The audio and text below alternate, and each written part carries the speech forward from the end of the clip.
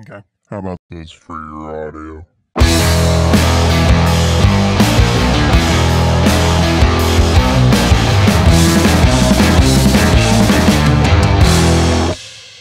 Hey everybody, welcome back to the Side-by-Side Guys Offroad Podcast. I am Big Z. And I'm Ian with Full Throttle Battery. And we are self-isolating on this podcast this fine Friday afternoon. We are recording this on April 3rd. How are you doing, Ian? Stir crazy. Yourself? Yeah. Looks like your beard left you for the countryside or something. You know, I with my hair, it's just like most things. It was an impulse decision. You know, I'll look at a line or something like that out at the sand dunes, and I'm like, don't think, just go. The same way. I was looking at the beard, touching it, knowing that I'm spreading germs immediately to the clippers, and it's gone. Just like that. Yeah, I have a really bad habit of stroking my beard. If you're a viewer of the podcast, that you've probably seen a few of those sneak through. Oh, for sure.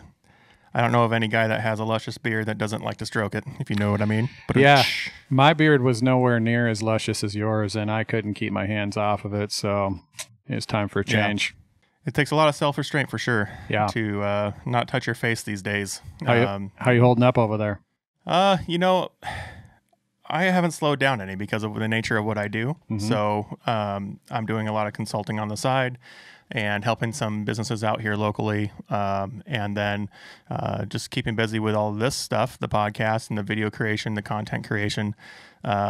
You know, it basically hasn't slowed down. If not, it's sped up for me and trying to utilize my hours better. And but it's tiring. You got a lot to do during the day, and then you have a family to keep in the loop and entertain and get the kids educated and, you know, take the dogs for walks and all that kind of stuff. So that's been a big part of the last week. You know, when the wife comes home, we immediately go to the table, get caught up on schoolwork. Our school actually hasn't shut down. They're still doing a lot of stuff. My daughter's in constant communication with her teachers, and it's really interesting because I was told that nothing they can do can improve their grade, but they can hurt their grade right now by not participating. So there may be an email that goes out to get a little more clarification on that. Right. But I'm not opposed to them working by any stretch, but to have them get some benefit out of it, I think that would be really responsible, I think is the proper word. Yeah, there's definitely going to be some flexibility that has to be kind of across the board. I know that, like with our kids' schooling, they pretty much just said good luck and have a great summer. Right. Didn't do anything for us. And then out of the blue this last week, they came out with some curriculum and projects for the kids to get done. So it depends on what grade they're in. If they're in the elementary school, like my second child, they've actually got online things that they're starting to work through now.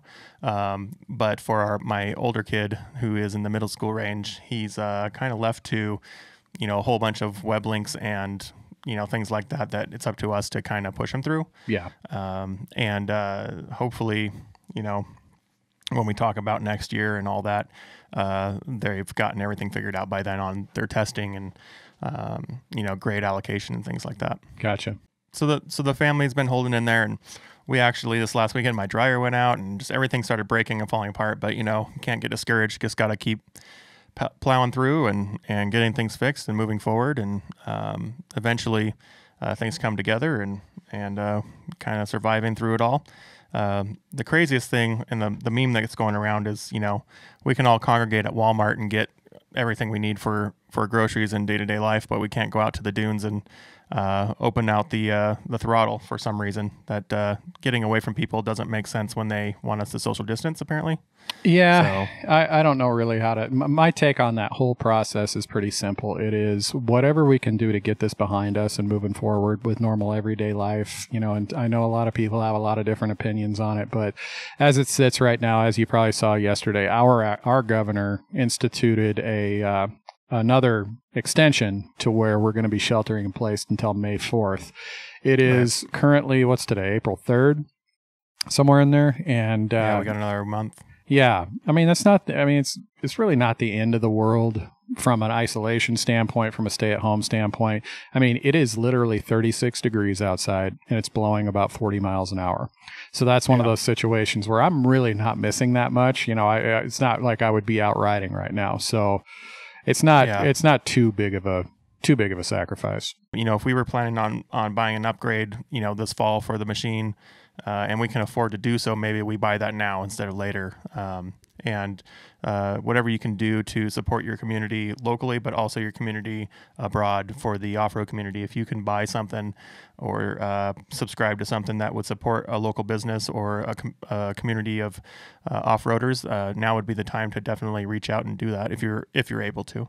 While also, got to institute some sort of financial responsibility, because there isn't a company probably in the world right now that this isn't causing them to totally reevaluate the majority of their processes, especially from an expenditure standpoint. And I don't know if most people, I've had a few conversations with this, because even though we're in a global pandemic, I am still getting requests for sponsorships, still getting requests for free product, and it's one of those things where it caught me off guard a little bit. I was expecting everything to kind of slow down, especially that. But I can tell you right now, and I'm going to look in the camera and tell you that as it pertains to those boardrooms and as it pertains to those expenditures, the first place companies look to save money is sales and marketing. So definitely keep that in mind when you're filling out those resumes. Marketing departments are always, like you said, first hit with cutbacks. And unfortunately, there's two sides of that, right? Like nowadays it's cheaper than ever to be online and be in front of people's eyes. Right. But on the other hand, the people that have to deal with those interactions and those conversations usually get reined back a bit. And, if you're new to reaching out to a brand right now and you're looking for sponsorship or whatever, obviously that you got the biggest uphill battle to fight than you ever had before. So if you're going to break through, you're going to break through with the intention that you're going to hold on for a little bit. So, right. But that doesn't mean stop. I mean, there's still people on the other side looking at emails and applications, things like that.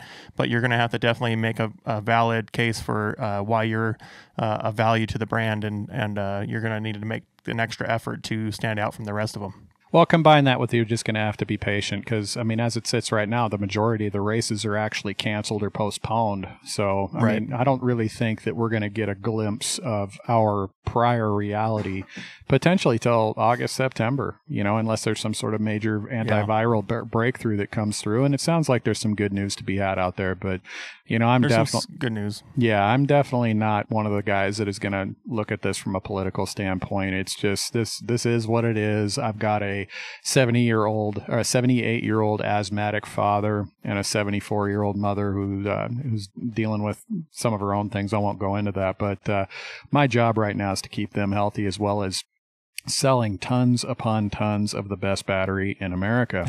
So for sure. So if you're looking for a great AGM battery, I know who you can contact. Oh, you said great. I said the best. Let's get that clear. I didn't mean to downplay the quality of your product, Ian. I'm sorry. Yeah. But the other thing is I'm really, really blessed. As we've discussed prior, my car is not with me right now. It hasn't been with me for about a month. It's in the hands of a cage builder down in Hermiston, Oregon, and I can't wait to get my hands on it. I've gotten a few updates from him. It's just, that guy is so talented, so I'm really excited to see where he goes with it. But it is one of those things where, from a blessed standpoint, I live on a farm. You and I have filmed out here on this farm, and as long as you and I are healthy, I think that we're going to make use of this space. If we're going into June and going into July and we're still in kind of a gray area, I think that you and I are gonna have some fun out on this place. Maybe even rent an excavator to build some obstacles, build some berms and stuff, and really build our own little private playground. So I think this needs to happen either way. No, it definitely does. I look at some of the natural features that are out there, and we've got some places where we can really, really get on the gas and open our cars up for some pretty major speed. But, as we've done in the past, we've also got some rock crawling stuff out here that we can go have some fun with as well. Well, I don't want to make you too jealous. You mentioned not having access to your car right now, but if you look at your screen, I've done some final upgrades to my axial car. And it looks a lot like someone's X3, if you know what I mean. It sure does. That would look really good in the backdrop of my podcast, my camera right here, but might have to make that happen. So just for everybody that is struggling to find things to do at home, if you have the ability to order one, if you don't already have one, Axial makes a great RC car in the X3, the Maverick X3 body shape. And I bought one for my son for his birthday this last December, and I bought a second one for me to participate and for the other kids to participate. And I just took it all apart, painted it all matching blue to match your car and give you a little tease. Oh, that's awesome. But we were outside last night racing in the street with a ramp and everything else. We set up a obstacle course, and we're doing all sorts of racing and lapping, and there was no cars driving, so we had plenty of space, and we had a dirt jump and a mountain and a hill climb and all sorts of stuff. I can't remember what I used to have. It was either a SC10 or a Traxxas or something like that. It was a short course RC car, and it was super fast. It's just like anything that I buy. I just get impulsive and I'll get it, and next thing you know, squirrel, and I'm on to the next thing. And right.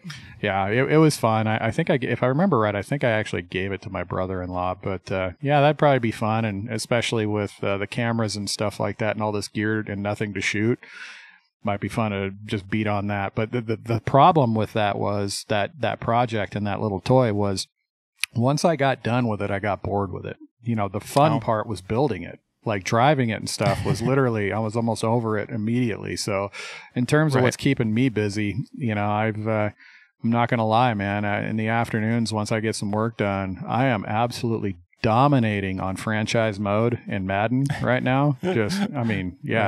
Yeah, I'm just killing it. So the nice thing about these modern cars is that if you spend enough money to get into a modifiable chassis, you can buy different wheels, tires, things like that. In the Axial stuff, they even have like 6x6s and old like military trucks and off-road like pre-runners, things like that. They even have like portal systems you can put on them. Oh, wow. So yeah, it's a great hobby to get into with your kids and to really explore some creativity and just side channel fun that you wouldn't normally have in a sport that you enjoy in the day-to-day. So you should take up some conversation with Ben. So quick disclaimer, I have a brother Ben, and you have a brother Ben. For those who don't know, we both have brothers Ben. We both have brothers Ben, and both have a little bit of an affiliation with the channel, with the show.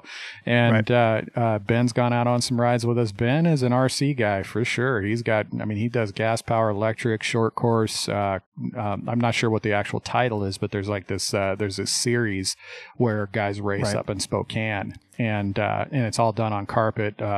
It's essentially like a series. Yeah. And I think he has all that stuff. So he's been an enthusiast on that stuff for quite a while. The carpet stuff's pretty cool, but the stuff I really enjoy is the outdoors dirt track stuff that you can really, they can really get them flying pretty big, and they're fast little suckers. And for sure. What's really interesting is, when you're out jumping your car, you have to take into consideration throttle control and things like that to not nosedive and all that kind of stuff, and how much of a approach angle you're going to take and all that kind of stuff. And it's equally important in RC cars. And it's really funny is that some of these guys can do full flips in the air when they're doing it, all based off of throttle control. So it's pretty cool stuff. A hobby that is a little bit spendy to get into, but once you're in, it's all a matter of just what little parts and things you want to upgrade here and there. So all I'll say is just be careful, because much like UTV, once you get your hands on some of that stuff and you start playing with it, it can be a little bit of an obsession, and you just start, next thing you know, your Amazon basket's full or your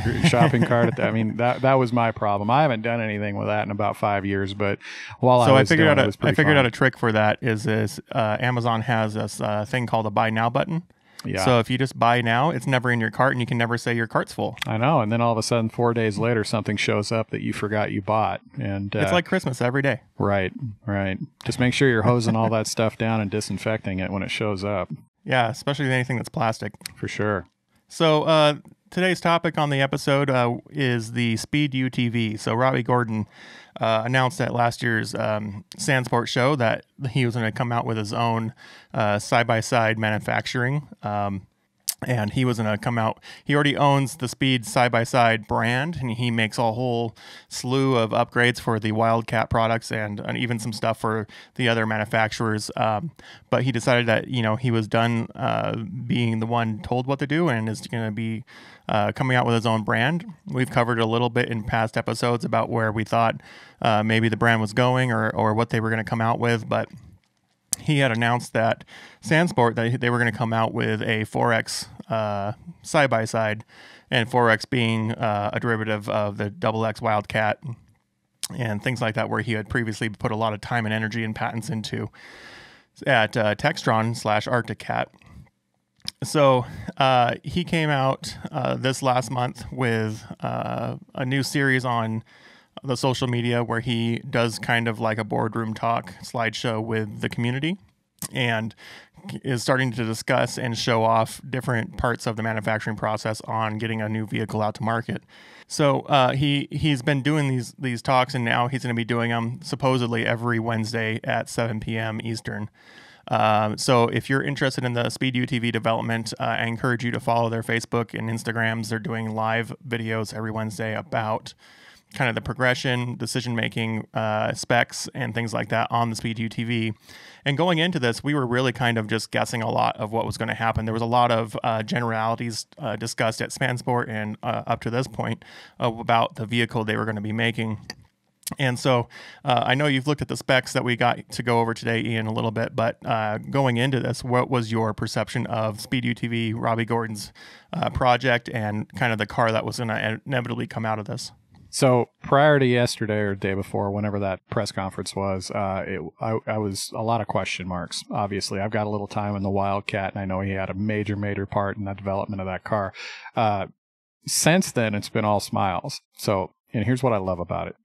The idea that I could get a machine that's over 300 horsepower, 77 inches wide, 15-gallon fuel tank. Like, I know I'm jumping the gun here, and I know you're going to go over all these specs because, like, you're literally the most analytical guy in side-by-side that I know.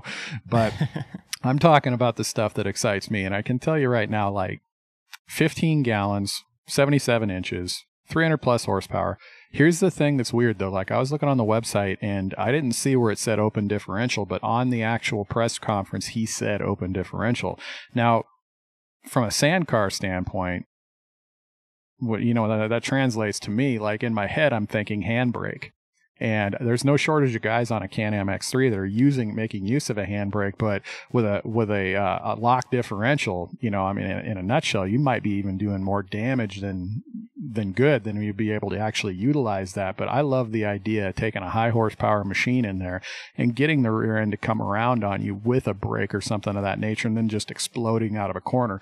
If that's something we can do in this car, my wife is going to hate me when she sees two machines in my freaking garage. I'm not even kidding. Yeah, I'm pumped. I am really pumped. You know, if there's one thing I can tell you about the time I spent in the 2X, and mind you, there could be some similarities with the 2X, but by and large, this is all its own deal. It's a standalone machine, but the 2X had some characteristics in it that I really liked when I drove it. And if that DNA is somewhat still in this machine, dialed in, ramped up, and upgraded, I think I'm really interested. I really hope, I hope this, you know, because his motivation was to really change things and shake things up about what's possible in this industry with the OEs. And if what is being said is going to happen, it's going to do that. It's going to be one heck of a machine to contend with. Yeah, and I kind of went into this with the understanding that, or I should say, I went into this with the perception that this was really more of a racing gimmick for Gordon's race team, that he was building this brand to really just come up with a vehicle that has enough sales to then justify him using the car he wants to build off of in the race series. A lot of automotive manufacturers will do this throughout the years, right? They'll come out with a super limited edition version of a car just so they can race in the series with that car. Right. And it's usually got a high price tag. It's usually got a real high collectability to it. Things like that. We see that with Ford and Chevy and Audi and all those guys. In the UTV world, that really hasn't been a thing.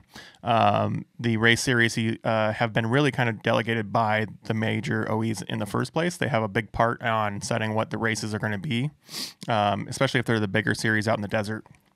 And, you know, I think this was Robby Gordon coming out of the truck world saying, you know, we've done almost everything here. We want to really dominate the UTV space. And to do that, I think we need a new platform. And I think that's where my perception of his investment of all this is going, is just to build that ability for them to race at a higher level. Now, that being said, I'm sure there is a component of his understanding and his team's understanding that they're trying to also one up everybody and become the leading power and platform in the UTV industry. I think they want to kind of just have that feather in their cap and be able to taunt that in front of all the people that Robby Gordon's worked with in the past that have, in his opinion, screwed him over. So, and if this is a thing for, it's kind of like a pet project where it's, he's using it for the development of his racing team and we, the consumer, benefit from it, I'm mad props, man. I mean, I've been on the record since day one that racing, I'm an overlander, man. I like to go up into the mountains, but racing is what develops technology. Innovation in UTV comes from racing. And if I can take the basically like something that's qualified to be in the Road Warrior, Mad Max up into the mountains, I know I'm well positioned to kick some butt. I like going into those situations. I like going into those gnarly situations up in the mountains with what I think is the most adequate vehicle to take on that type of terrain. And if what's going to happen, what I think's going to happen, I mean, he is going to push the other OEs forward, and I'm all for it, man. I'm pumped to see where this goes. Well, our whole industry has been based out of racing, right? Like the whole sport UTV didn't exist until the racers of the off-road racing scene took, the old Rhinos and the old Pioneers and things like that and started pushing them to their limits and jumping them and doing funny things with them that you wouldn't normally do with a utility vehicle. And that's where, the UTV and the SSV names came from, is that, they're pushing these things to the extreme. So, shock development, chassis development, angle development, all that kind of stuff came from the racers in the race scene and the guys that went to the OEs and developed these programs to build these kind of cars. And like you said, if Gordon can benefit this in his race team, and then as a side result of that, we the community benefit out of that, there is no reason to hold that back, in my opinion. Yeah. So I'm going to put you on the spot like I did a few weeks back. I asked you 1 to 10 how excited you were about the Segway, and if I remember right, you said 8. And I asked you about how excited you were about Speed. If I remember right, you said about a 5. Where are you at now? Honestly, I'm kind of on the fence at the moment, because at the same time that a lot of this is looking like it's actually going to happen, it still hasn't happened yet. So there are a lot of pre-orders. There's a lot of potential to still drop the ball. And, I still don't, they're putting a lot of really aggressive timelines on this. And not only that, he's also announced, they originally announced they're going to have a 4-seater and a 2-seater later on. But he's also now announced that they're going to have an enclosed cab version with HVAC, with door seals and all that stuff. So you have more of a truck scenario. So I got a comment on that. Go ahead. And then also they're going to come out with what they're calling a UTT version, which is more of a trophy truck inspired version of it, which is the same chassis, same shocks and all that kind of stuff. But that it'll be more of a longer single row cab, so 2-door, and then a longer bed, more like a truck. So the announcement of an actual 4 version variant of a vehicle is really ambitious. And I mean, I don't know everybody in the industry, but if anybody in the industry could do it, it'd probably be Gordon. But, coming out of the gate with 4 chassis in development and trying to get them out before or at least one of these chassis out before the end of the year, is a tall order for any manufacturer, especially one that has already all the manufacturing in place, let alone somebody that doesn't and has to develop it. So, I'm really curious. I have a Stoke level of still that mid-range on the actual product coming out to the anticipation that the community has put it to.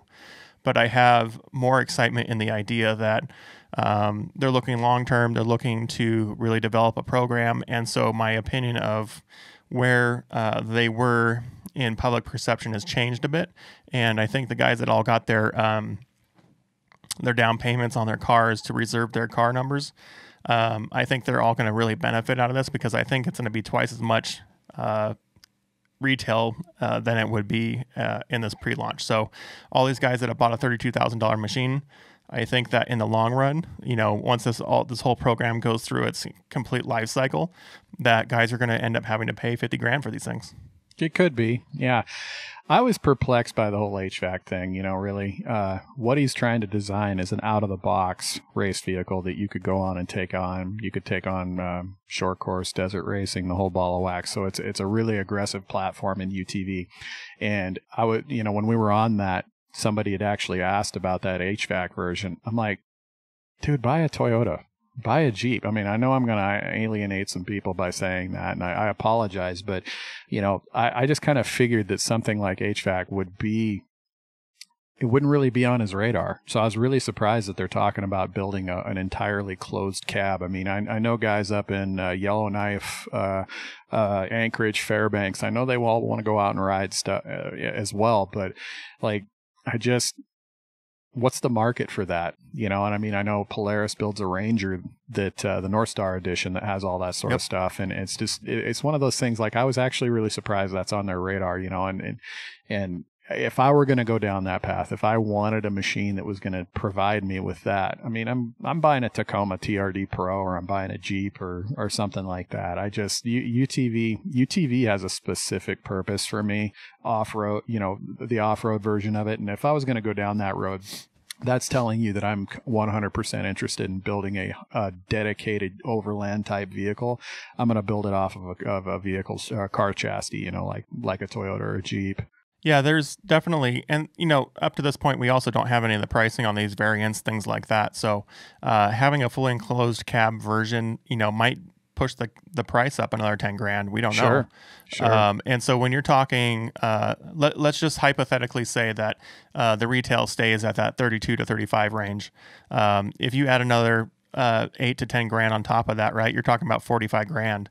Right off the top of your head, you can think of like 4 or 5 trucks or cars that you can buy for 45 grand that would do a whole lot more than an off-road vehicle in your day-to-day life as a consumer. Sure. So when you're talking about, adding HVAC and wanting to build just an overland vehicle at that point, I think it really comes down to the guy that is either going to have plenty of money that he's not even questioning what it costs, or you're talking, and he's just going to be going off-roading and wants to have all the bells and whistles, or you're going to be talking about the guy that lives in a climate to where they're frequently having to bundle up and cover up and things like that. So if guys that are up in the northern territories or have a lot of monsoon type weather throughout the year, they're going to want an enclosed cab vehicle that can go off-road and handle all these things. Because honestly, even if you built a fully capable overland Toyota, or even if you had a Raptor, they're still limited to the fact that they have a lot of steel to move around. Yeah. And so I need you to clarify something moving forward, though. What you said, even if you have a Raptor, I want you to change that to when you have a Raptor, because that's on the bucket list, man. That's on the bucket list for sure. No Corvettes for me, man. I would take a Raptor right now. All right, well, let's make a deal. You buy the Raptor and I'll buy the Corvette C8, and then we can just hand off whenever we get the inkling to drive one of them. The wife and I were actually talking about our next vehicle a while back, and I had a conversation with Greg Cottrell, who owns Rugged Radio, and he and I were talking about a Raptor deal, and I was explaining it, giving my wife the play-by-play, and what Greg said, he was saying that he met this particular person in the industry at the Raptor run, and I went blank right there. Like, literally, the first thing that popped into my head was, what Raptor run? I got super excited. I told my wife about that. I don't think I've heard her laugh that hard in months, man. But yeah, that is such a cool truck. I would just, the things I would do for something like that. A couple of years with some good fortune. We'll see. So hopefully the economy rebounds and we can start investing in some things that can return and reward us with a Raptor, huh? Yeah. It'd be a Raptor. It'd be an AAV Ram. If you haven't seen the AEV, have you ever seen an AEV Ram? I have, yes. Oh boy, Those are pretty sick. Oh my gosh! I mean, now I haven't seen them on the new body styling that they came out with. I would assume it wouldn't look as good, but the older style that probably looks, it's pretty hard to argue with it. It looks so good, it's ridiculous on the new body style. Not even kidding. And it's funny, they can do it with the half ton and they can do it with the Cummins as well. So just whatever platform you wanted to go off of, they can pull it off, and yeah, that's slick. Yeah, I think it was the Diesel Brothers that did a Raptor F350 or something like that. That was pretty hot too. I wouldn't mind one of those beasts either for a tow rig. I get as excited about trucks as I do about a UTV. So, well, let's jump into this Speed UTV. So, the last week and this week, Robby Gordon had a couple of these online streams and divulged a bunch of details for us. So they announced that they're going to have these 4 different models, but we're going to focus on the 4X model because that's the one they're pushing out first. And so all these details, unless I specify otherwise, are going to be in relation to the 4X that is supposedly going to start delivering in the end of the year and beginning of next year. So I'll preface with the fact that I don't believe that we're going to see these at the end of the year. I think we're going to see these early next year. Or there might be some demo units that are delivered just to get the wheels turning that maybe don't have all the bells and whistles on them at launch. But let's start with the dimensions of the vehicle. And the other thing, real quickly to clarify as well, he did preface by saying that there was going to be a lot more information available and a lot of stuff that's going to get released at the Sand Show. So that's worth noting. But I'm not trying to jump to conclusions or anything like that. Let's just hope that there is a Sand Show. Let's just hope there is a SEMA at this point. So, yeah, there's definitely been a lot of changing on how companies are divulging product launches and things like that. So, it definitely could look different next year. Yeah, hopefully not. So, like you said, there's going to be a 15-gallon fuel tank. Now, he's kind of been on different points of accuracy with some of these details. So he had initially said over 15 gallons. Then he said around 15 gallons. And I believe the website right now says around 15 gallons. So we can't really use it as a definitive number. But like you had said, 15 gallons almost doubles, is in about a 15% increase over your standard fuel tank in a side-by-side. So if you figure you can go 100 to 130 miles in a side-by-side, depending on your riding style and where you're at, an additional 50% on your gas tank is huge. And when you look at the actual design of what they've kind of CAD designed up for us, the community, they're showing that as a single-sided fuel cell. So they haven't shown anything on the driver's side in that same position, in that rear position. So I don't know what's going there. Maybe there's going to be a racing upgrade to the fuel cell to be double the capacity, maybe a 30-gallon or a 40-gallon. But that fuel cell is only on the passenger side. So if there's nothing on the driver's side to hinder the installation of a second tank or maybe a larger tank, you could potentially see this vehicle coming out with a 30, 40 gallon option for racing. Possibly, yeah. I'm excited about it. You jumped into you were talking about the 4-seater, and that's, my next car may very well be a 4-seater. And from the look of what he's promoting here, I'm kind of excited about it, man. I just, he went into a lot of wheelbase and dimension type stuff, and the 4-seaters don't really get my blood boiling. Like the Turbo S 4-seater is the only one that really kind of strikes a chord with me. I love that car. As a matter of fact, if I was buying a new machine tomorrow, it would be that car. He's got me kind of scratching my head as to whether or not I might go that route next time. So to continue on, they're going to be pushing this out with a 20-inch wheelbase, which is actually a really nice wheelbase. I don't know about so if you look at the Can-Am Max, right, they're at like 130 inches or so. Yeah. Which is the same as a Chevy Suburban, by the way. That's right. Yeah. And the Polaris, the XP non-pro, I think was around 113 inches, something like that. So the 120-inch wheelbase supposedly is that same perfect wheelbase that he uses for his trophy trucks. And so it'd be interesting to see how that compares to the other cars. Now, that being said, the suspension's all different and everything else as well. So it's not an apples to apples comparison. It'll be more like an apples to oranges, but it'll be super interesting to see how that 120-inch wheelbase works out for a four-seater. And then it comes out with 15 inches of ground clearance, which is, more than anybody else. Everybody else peaks at 14. I think the Can-Am XDS peaks at 14 inches of ground clearance. So when you're talking about a four-seat car where you have a 120-inch wheelbase, ground clearance is really crucial when you're trying to clear over the top of lips or over rocks, things like that, and having 15 inches of ground clearance will be a huge win for them. For sure. Now, something that you were interested in is the fact they're launching at 77 inches wide, and he's been really clear to specify that wheel bulge. So I'm not sure what the width will be at the wheels, probably about 74, which I think who's at 74? Somebody's at 74. Anyways, the width at 77 at the tire is actually going to be the widest in the industry, but it's going to be also the widest that's race legal in all the series. Right. So they're pushing the boundaries on how far out they can get that wheelbase, and then also how wide they can be and how planted they can be on the ground. Now, they've also said they're going to put out a 72-inch model in the future.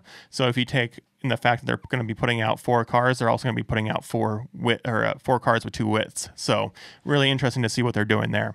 FYI, for me, wider is better. I know there's certain restrictions and stuff like that at different parts of the country, but we live out west, and 77 inches, just there isn't anywhere I'm going to get shut down out of riding out there. And if it means I can go faster, if it means I can dive into corners harder, if it means it's going to absorb whoops better, yeah, I'm all in. I think this really comes down to turning radius. If you look at how wide that machine is, and the degree of which those tires will have to churn to get you a nice sharp corner, that's going to be really where it's going to separate people on the width of the machine. So if you're in the race scene, you're not taking super sharp hairpins up in the mountains, right? You're taking long swoopy turns or navigational steering obstacles, but you're not really having to do hairpins.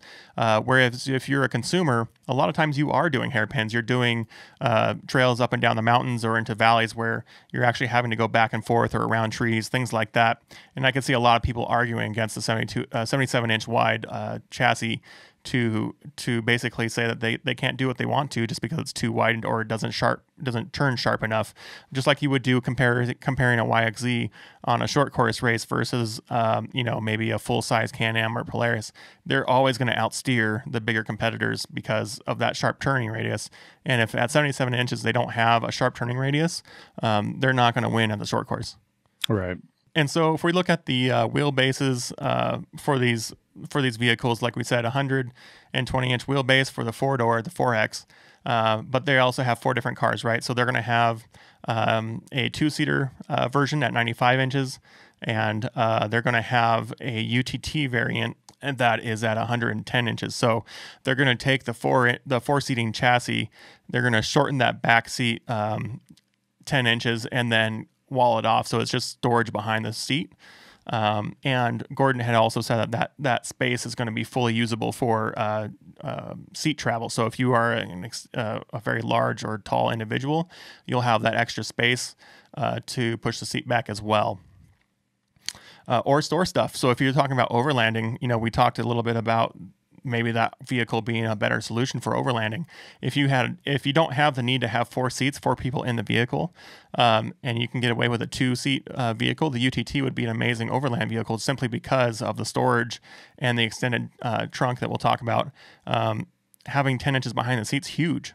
Absolutely. An interesting fact is that with the chassis, Gordon's team is going to make the front end of the car, basically from the front seats forward, 100% identical across all these vehicles. So if you could think from a manufacturing side, they have to make one front end.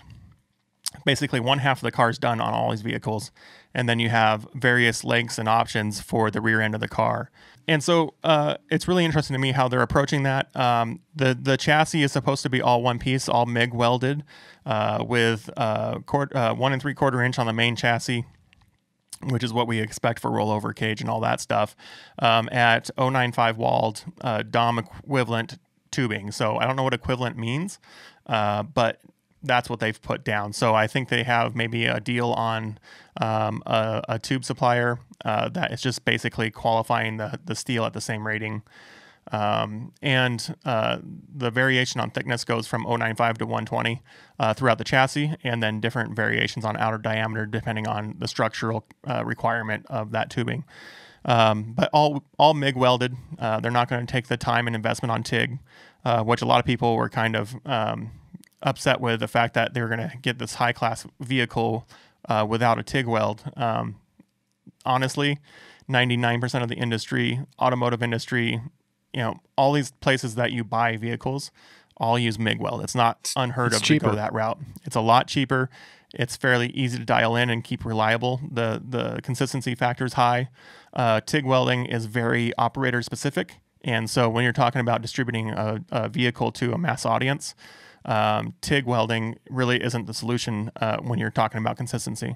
As far as oddities in the chassis, there's really nothing crazy or out of place, but what is really interesting is that they're box reinforcing a lot of the different structural components. So there is a shock mount, or I should say, where the shocks mount to the chassis, for instance, in the rear of the vehicle.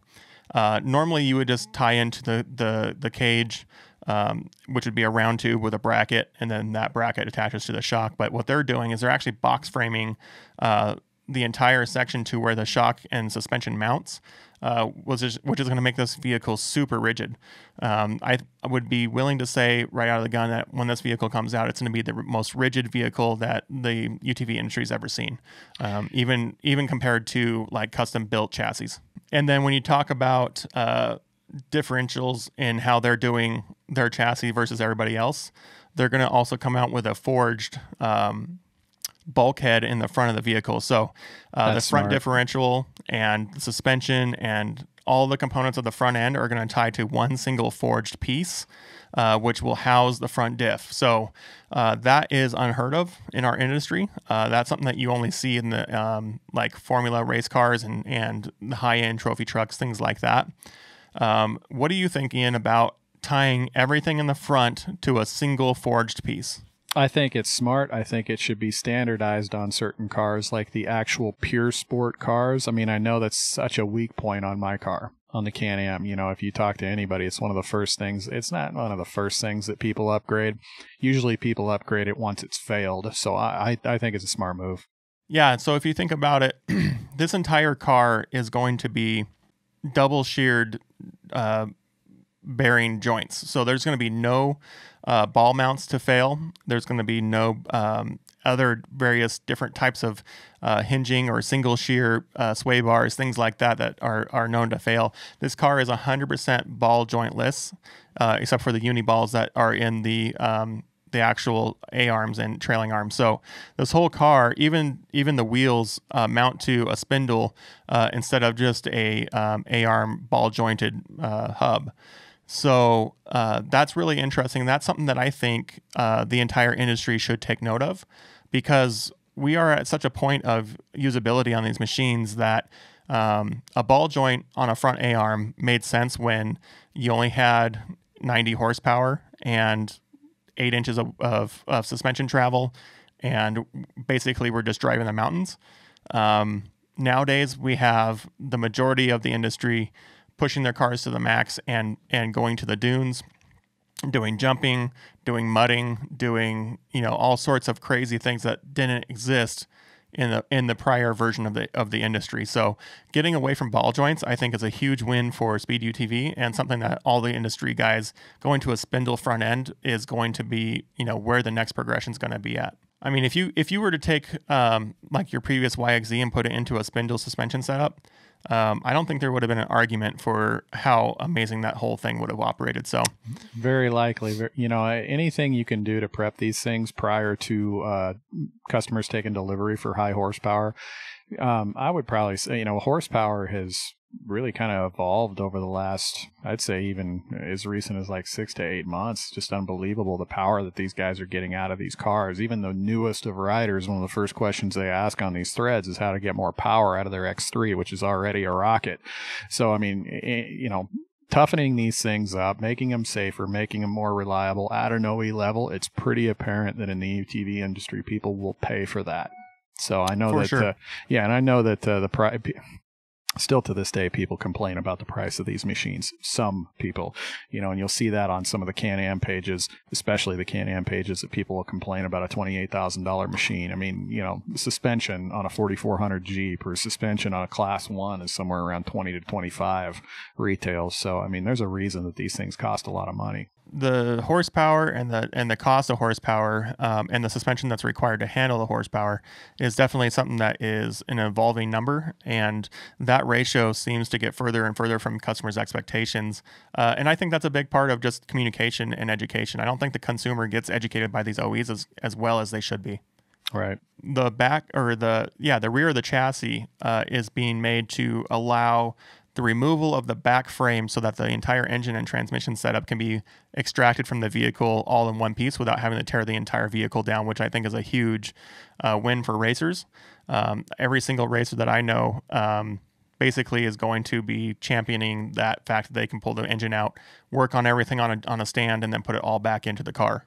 Just for clarification, though, those are the type of features that I think really only he's going to be able to get away with, from a thought process standpoint. I mean, I'm telling you right now, I've been in procurement meetings with these OEs. I'm not going to name which OE, but I've literally heard procurement guys in the electrical departments of these OEs say, "quote unquote," as it relates to the accountants for these OEs, they will spend 4 months on a particular model to save $1 in production costs.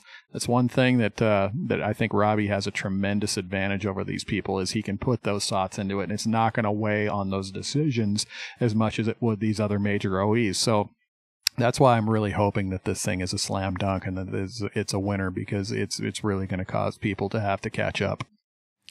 Yeah, the idea that you have a full manufacturing process to take into account when designing a new vehicle is something that Gordon's team doesn't have to realize, right?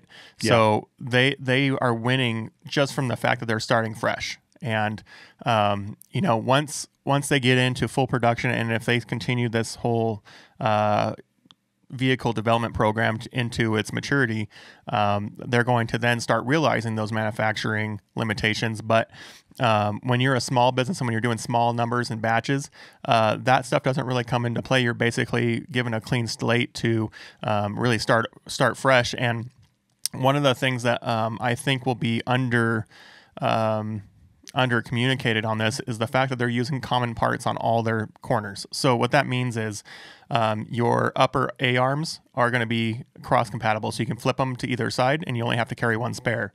The lower A-arms are going to be boxed and symmetrical. The trailing arms are symmetrical. You can swap them in and out. You only need one spare. The axles, all 4 axles are going to be the same. You only need one spare axle. When you're talking about racing or even just long adventures where you're out deep and you need all your spares on the car, when you don't need to have one of each of everything or multiples of each of everything, that's a huge win. When you're running out in groups and you have all the same car, and one guy can bring a hub, one guy can bring an axle, one guy can bring an A-arm, things like that, that's a huge win. Yeah, it's just an example of what I was just saying about, why doesn't every pure sport machine have boxed A-arms? It's money. It's money, and he's able to do stuff like that, and I think in the long run, 2 years, 5 years from now, I think we're all going to benefit from this. Yeah, for sure. I mean, the big OEs aren't going to push forward progression on things like symmetrical trailing arms, right? They're going to do what's the most economical, what accomplishes the goal for the least amount of money, right. Because that's all their margin, right? So this whole process isn't cheap either. Like, there's nothing wrong with them trying to make more margin, because it's very expensive to do all this. No question. At the same time, you have to make more money on top of that just simply to support the entire program. So the fact that they're able to start fresh, they can win in these areas where the bigger OEs can't, and it's going to push the OEs to make some of those changes. And there might be a level of quality that Gordon's putting into, like, let's just say the lower A-arm, right? There's going to be a certain level of thickness and material and welding and design that goes into that the bigger OEs can't do at the moment, but they're going to figure out a way to compete at that level. And they're going to figure out a way to do it at the economics that they need to operate at. And all that does is it makes it easier for us to get that performance level at the price point that we need it to be at. Right. You know, and if from a learning standpoint, obviously the OEs, the major OEs know this, but if they didn't know it before, you know, when the Polaris Turbo S 4-seater came out, its initial MSRP was $32,000. My car, the Can-Am X3 RC, its initial MSRP was $28,500. So if they didn't know there was a market for a $30,000 side-by-side, boy, do they now. So, I mean, as it sits, if I could get a lot of the features that's on Robby's car for $35,000 to $40,000, 77 inches wide, just something that I could take to the dunes right now that costs 1/3 of a custom long travel sand rail. And I could get, obviously you're not going to get the same performance. Those things run anywhere from, 580 up to 800 up. I mean, extreme performance cars are up to 1600 horsepower. Obviously it's not going to perform like that, but it's also 25%, 33% of the money of one of those custom builds. So, if I could jump into something like that for $35,000, even upwards of like $38,000, it would be in my garage. No question about it. And there's tons of people just like me that would pay that kind of money for something that would perform that well. Yeah, there used to be days where that individuals and families would have, a truck and a car. And I think these days people have figured out that life is a lot better when you have a truck and a side-by-side, or a truck and a trailer full of toys, right? And so I think there's definitely is a market for 35 to 40 grand. I don't think it's as big as the 18 to 2400 or 18 to $24,000 vehicles, but there is a market. And when there is a market, it's the first to economically make something that checks all the boxes. They're going to be the ones that win. But the other thing is like with Yamaha and Polaris, you can step into an XPT right now. You can get a base model X3 120 horsepower anywhere from $15,000 to $17,000. You can get a YXZ for $13,000 to $17,000. You can get an XPT in that price range too, somewhere between $15,000 to $18,000. There is something for everybody. If you want the absolute best of the best, and you've got the ability to make those, to buy one of those just elite performance machines. Like I said, there's something for everybody. And you and I both know that we could take an XPT and over the course of a base model XPT and over the course of 3 to 4 years, build it into something that's an absolute juggernaut. So if you want to get into something, there's something for you. Even Kawasaki, is coming into the market with a brand new machine, something that they haven't really had before. They've had mules and things like that, but they haven't had an actual pure sport machine.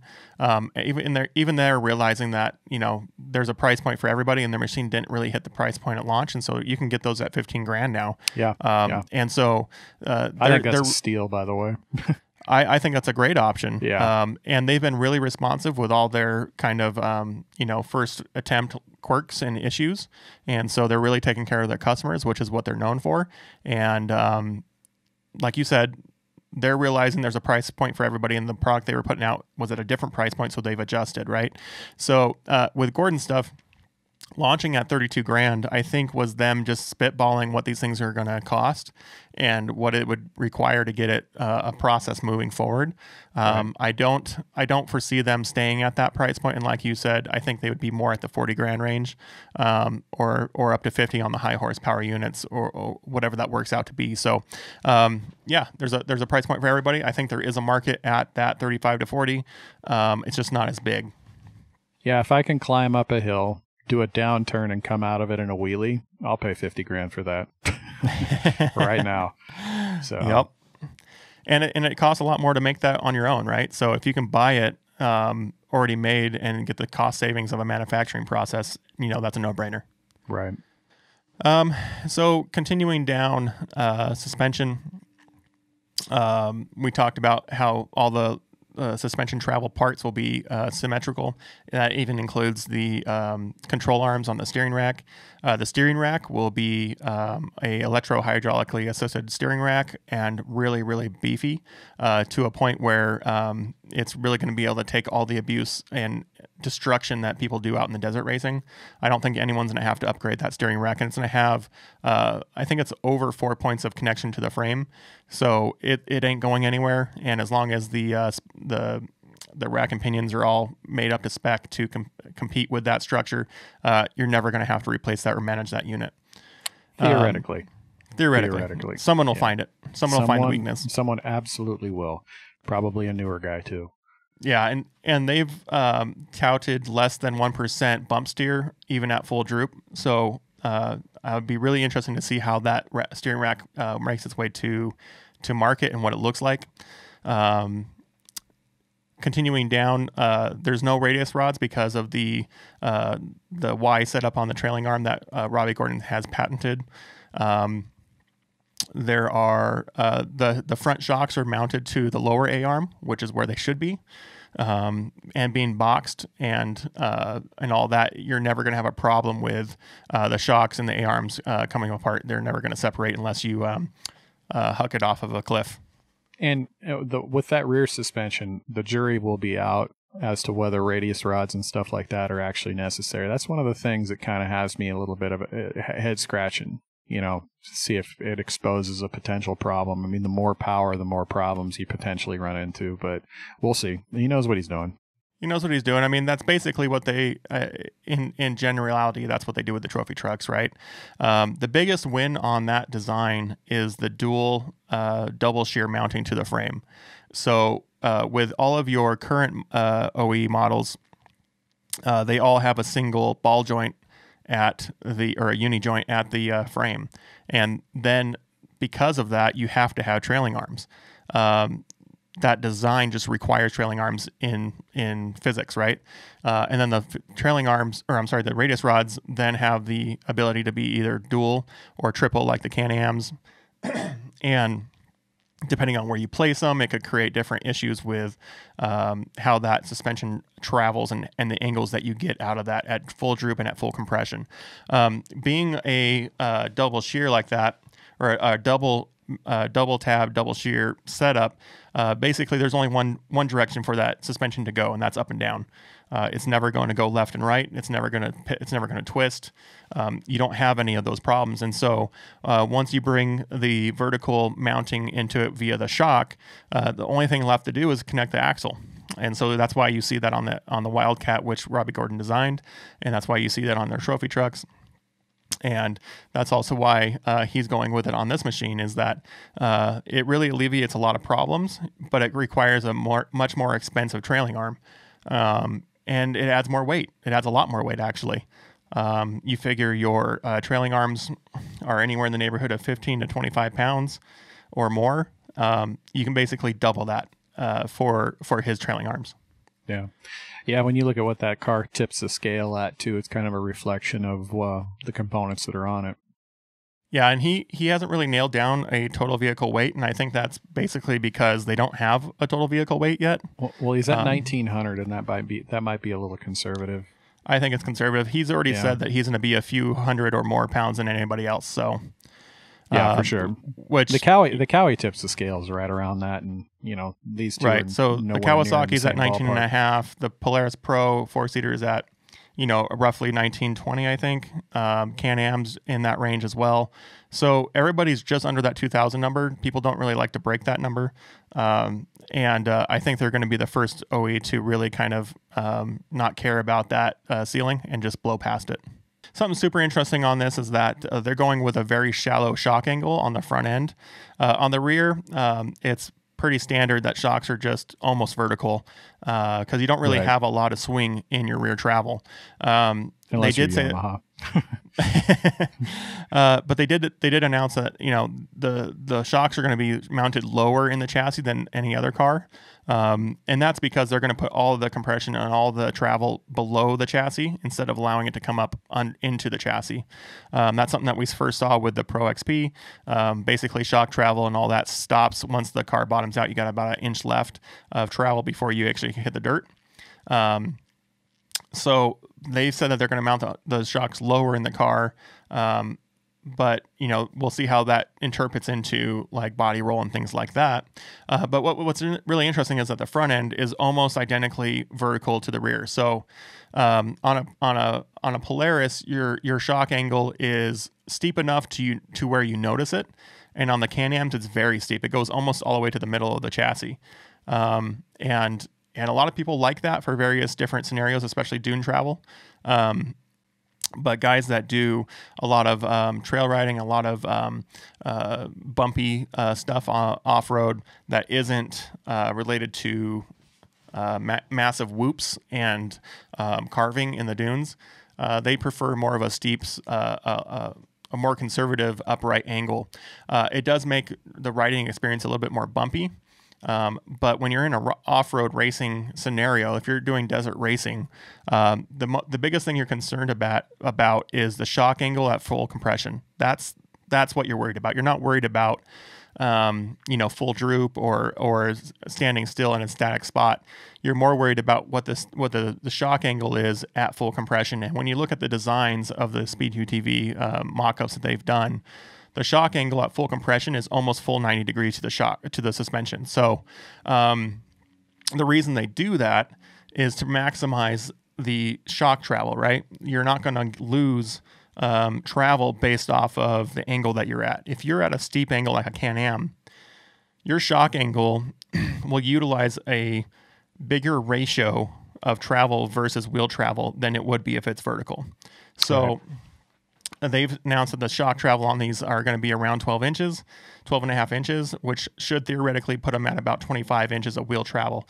And he did use the coined term that Polaris did, 25 inches of usable travel. So basically, you're going to be limited out on the machine on your suspension travel before you hit rock bottom.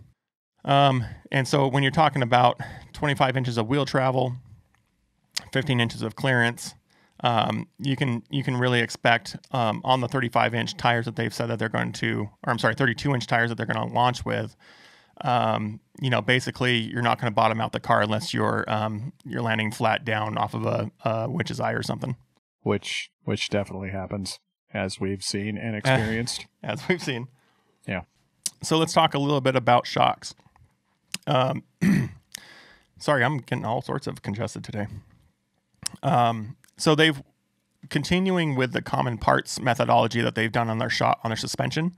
They're using that in the shocks as well. So the entire shock body and piston shafts and all that stuff are common on all four corners of the car. So you've seen a little bit of this happen in the UTV industry over the last couple of years. When I had my first 2016 turbo Polaris, the fronts were 2.5-inch shocks. The rears were 3.0 shocks. And I think that's the same on your car currently. You have 2.5s in the front and 3.0s in the back. And so what they've done is they've actually gone to a larger shock, a 3.25-inch internal bypass shock, and kept the external housing and the shaft and all of that the same on all four corners. So you're actually going to get a 3.25-inch shock on the front end, which is crazy. Which means that you're going to have a stoutness in your front end suspension that no one else has, period. Like, no one's even gotten close to that. No one has ever launched a vehicle with 3-inch shocks in the front. And going up to a 3.25 on all four corners is pretty remarkable. It's going to be a lot more expensive to do so on their side, but 3.25-inch, they haven't specified the shaft dimensions, but they're supposed to be, a 12.5-inch shock travel.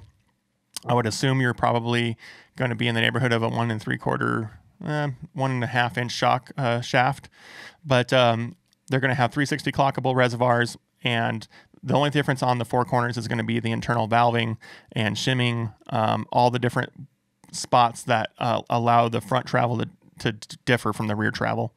And then include dual rate springs, which is, in my opinion, something that they're probably not going to end up doing. They're probably going to end up going to a dual spring setup, just like everybody else, just because of the economics of that. A dual rate spring is not cheap.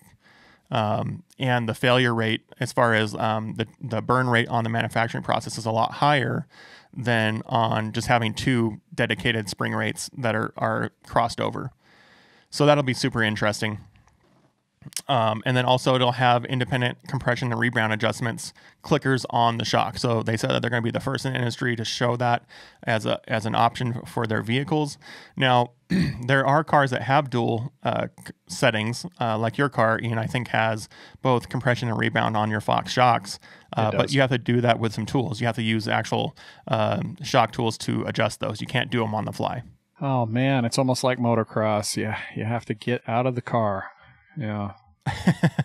You know, they've said a little bit about the control system on the car having a 10-inch touchscreen, the biggest one on the industry, which by far 10 inches would blow everybody out of the water. But it doesn't make sense to me why they wouldn't, on such a high-end vehicle, why they wouldn't go with an electronic control system. If they're planning on putting a full touchscreen and everything in this car, it just doesn't make sense to me that they wouldn't include Fox's IQS or the Bosch control system that everybody's using for these in some capacity, because it just in a consumer scenario, you don't want to get out and have to control everything, and that's why Polaris has been so successful with their Fox live valve integration into their dynamics control, right? And that's why everybody's starting to follow up with upgrades. That's why Shock Therapy is doing it. That's why King's doing it. That's why Honda put them on their machines, is because that convenience is a huge win for them. I think it's an initial offering thing. You know, it's going to probably be something that maybe he develops down the road. I mean, if he were to put it on his car right now, just initial offering, you're probably talking $5,500, $5,000 is what's going to add to the cost of that vehicle. Yeah, you're looking at a couple to $3,000 per front end Easily. and rear end Easily. to do that with the current offerings from Bosch and Fox and all that. So definitely going to be a huge price increase to do that. But what we've seen is from the OEs like Polaris and Honda and those guys, the increase in cost to the consumer on a large scale manufacturing process is only about $1,500 to $2,500 increase on the cost of the vehicle. And so on the manufacturing side, if you're doing it at scale, the cost isn't that great. It's just more of how are you going to market that and position it in the price point tier. But I would suspect that's because of volume, which Gordon's not going to have. And being a purist, he may not want to go that route, just for the simple fact that he doesn't want anyone touching his suspension without him or the driver doing it themselves. And to continue through the suspension system, all four corners will all have the same aluminum hubs. They're all going to have the same bearings. You won't be able to replace bearings on the trail, so you'll have to have a pressed bearing on the hub, obviously for physics reasons.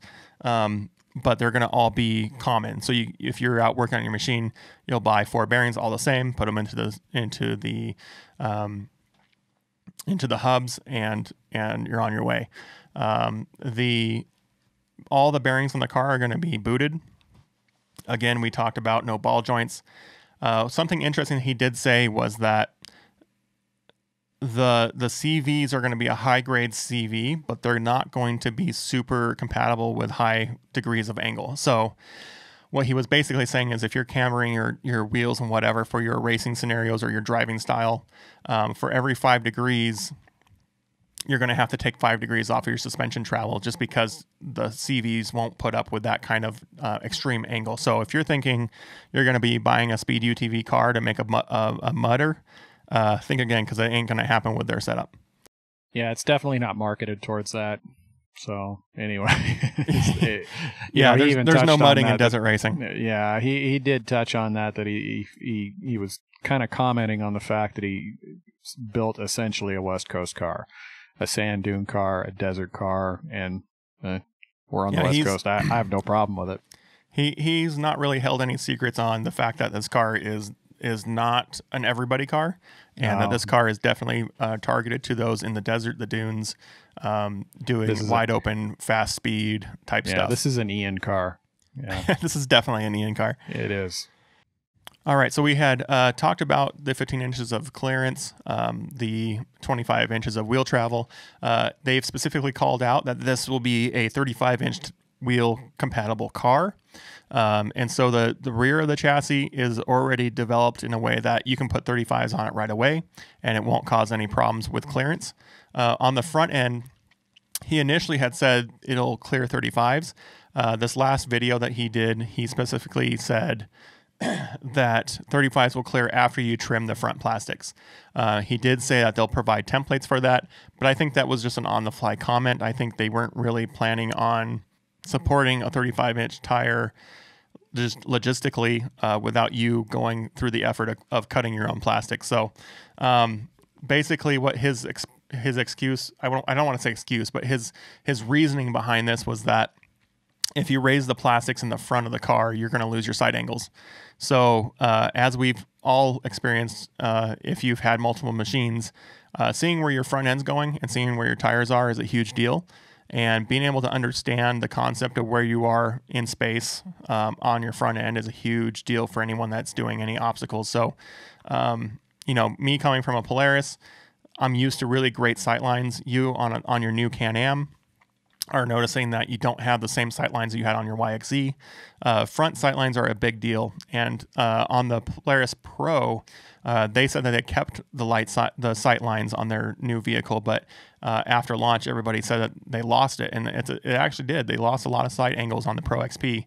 And so that kind of customer confidence in being able to drive their vehicle, losing sight angle would be a huge deal, especially for off-road racing. And I can completely understand why they kept the plastics low. And if you're putting 35s on your car, and you're buying a Speed UTV for that matter, I don't think you're going to be scared of trimming your plastics. Right, for sure. From the factory, they're going to be coming out with 32-inch tires on 15-inch rims. It's supposed to be a 10-inch wide, and so that's going to be a huge win there. But like we said, on a Speed UTV, if you're investing in that, you're probably going to go a little bit bigger, maybe to a 33 or to a 35.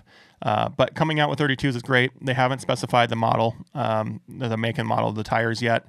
I would assume they're going to either be Toyos or who's the other guy, Nito or Cam 3s or something, BF Goodrich. Yeah, BF Goodrich probably.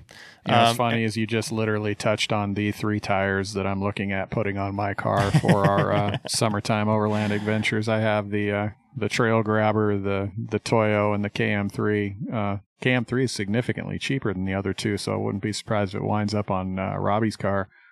It could happen. Yeah.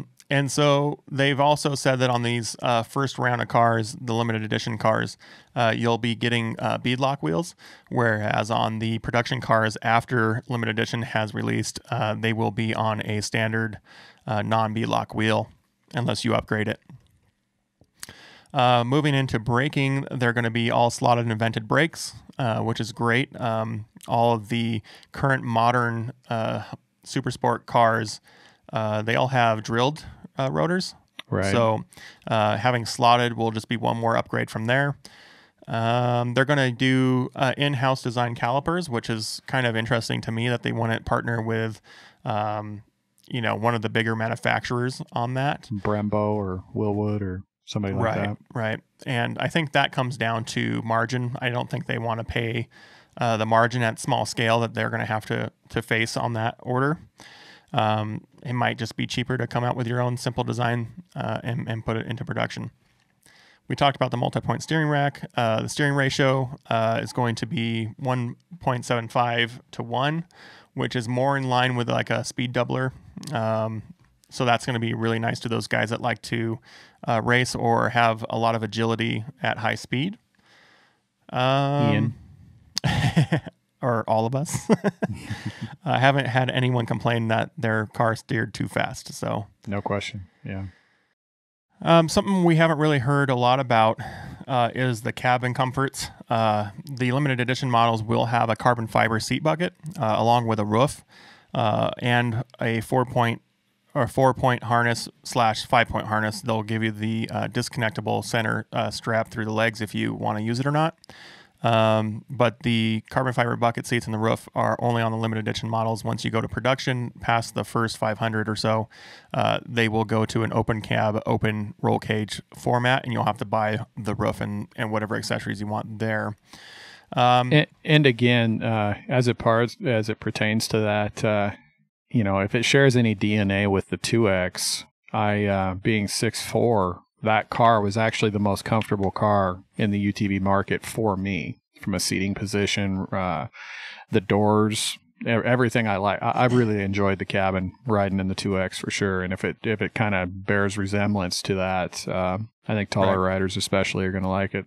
Yeah, I don't think there's going to be any problems with room or leg space or anything like that on these cars. They have been really kind of showing that they're going to be capable of any person or any style of riding. So I'm not really worried about cabin fit, but they haven't really talked about what's going into the cabin. I don't think you're going to see that until launch. I don't think you're going to know, exactly what kind of seats you're going to have or what kind of plastic comforts you're going to have, like cup holders and things like that. I would suspect that the dash is going to be super simple, super compatible with any kind of switching or GPS or anything like that you want to put on the car.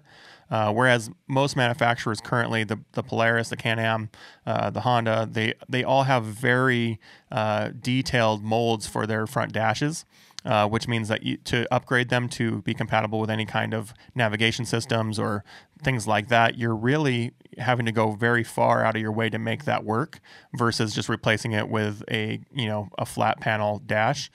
So I foresee them coming out with something that's a little bit more compatible with upgrading and accessorizing. And so as weird as it sounds, I'm looking forward to a more simple flat dash from these guys than I am, what has traditionally come to market. Yeah. We talked about the harnesses. Let's get into kind of some of the meaty stuff that people have been waiting for, and that's the drive train, the engine and the transmission. So up to this point, they've been really hush-hush on it, outside of just telling you they're going to have over 300 horsepower as an option. This last Wednesday, they did come out with some more details on the motor, so we can go over that. But I first want to hit the transmission just because it's kind of a single point thing. They haven't really talked about the transmission yet, and I think that's for a reason. I think they've got something up their sleeve there. They have said that they're going to have a CVT drive belt, but the transmission itself, I think, is going to have some secrets to tell. So they glossed over a picture of the transmission in their slideshow. So if you want to go look at their second video they did on April 1st, there is a slide on there that you can watch him slide past real quick that he doesn't talk about.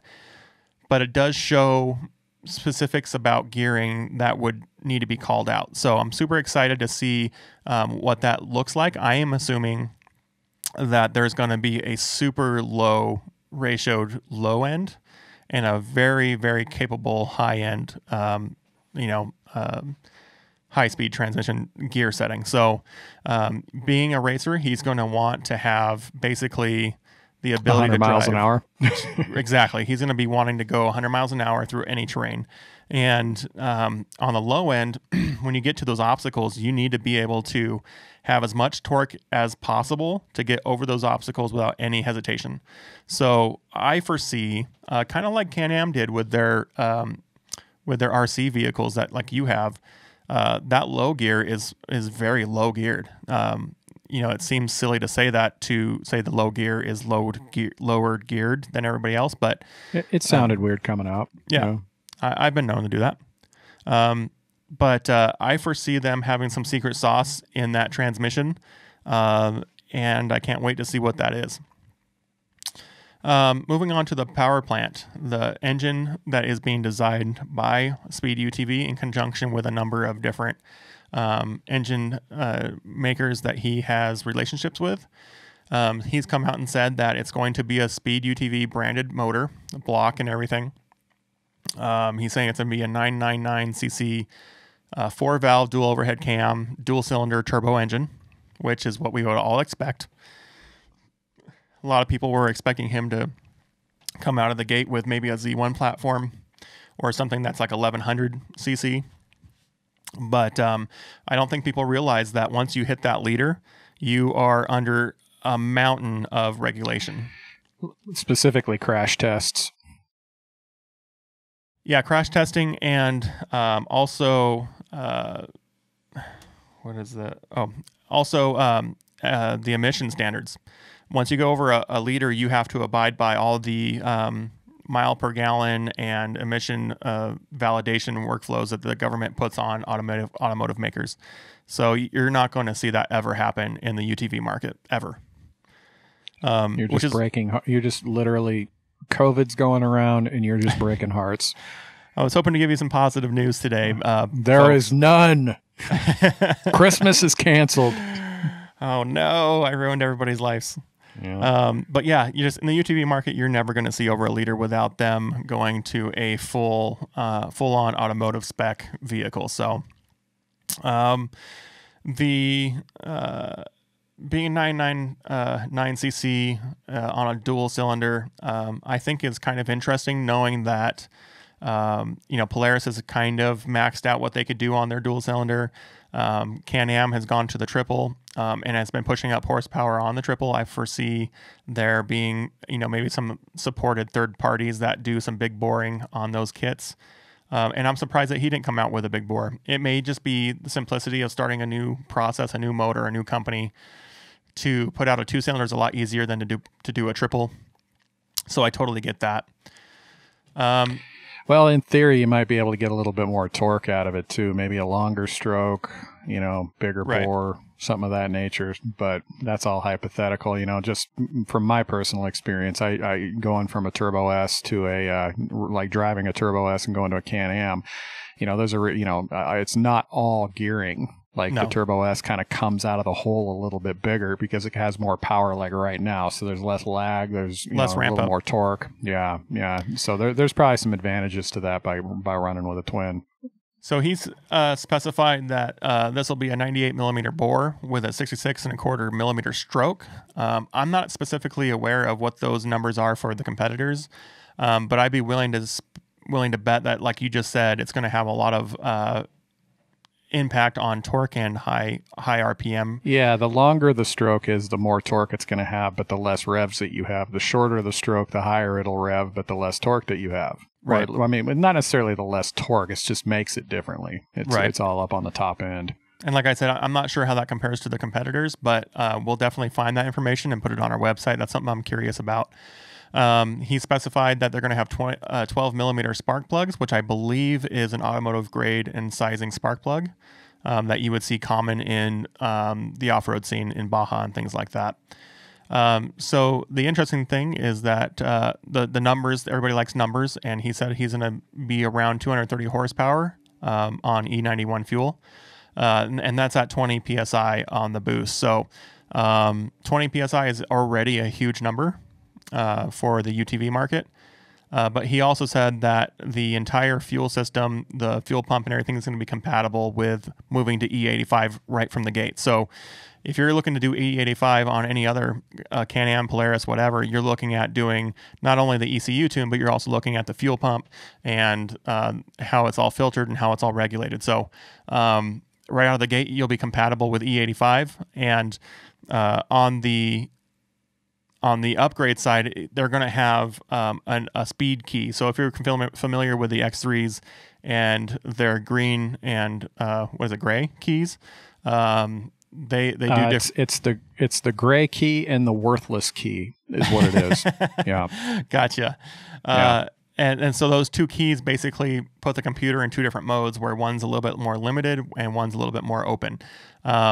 With Speed UTV, what their speed key does is actually unlocks the computer. So it's not an actual key that you drive with, as what the name would kind of imply. It's not like the Can-Ams where it's a different key that you use to drive the machine. The key is more of an unlock to the computer. And what it does is it allows you to move to E85. It allows you to boost up to 30 PSI and supposedly will put out over 300 horsepower on E85. Now, these are all hypothetical numbers. We don't have a motor to prove that yet.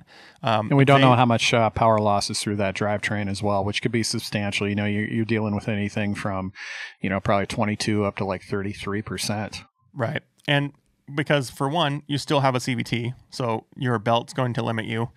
But also what they've said is that their computer programming is going to, on the fly, adjust the horsepower and the torque as you drive. So, you know, with all the current vehicles is that they have one program, they have one expected fuel, they have one expectation across the board.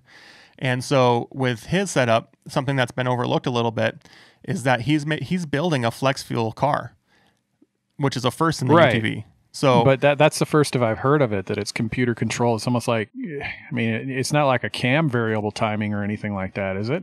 No, because that's all chain driven, right? Sure. But the car itself is going to have an infrared belt sensor, so they're going to know what the belt temperature is. They're going to know what the engine temperature is. They're going to know the torque variables. They're going to know, you know, how much you're abusing your machine. And he specifically said the computer will limit the front and rear torque settings on the differentials.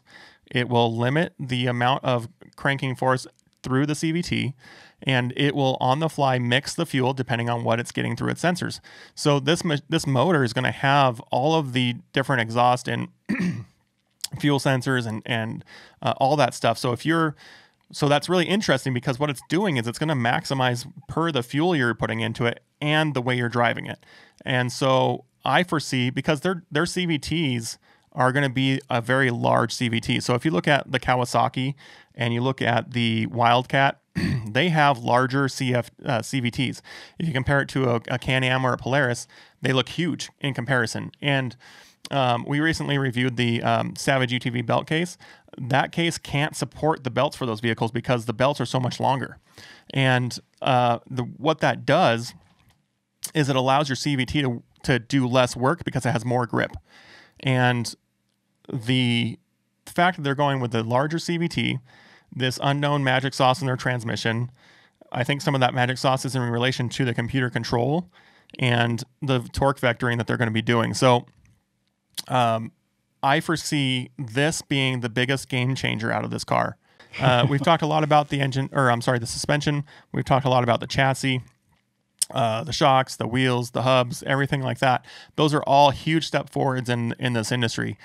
The one that's going to be underrated right out of the gate is going to be the computerized engine control and torque vectoring.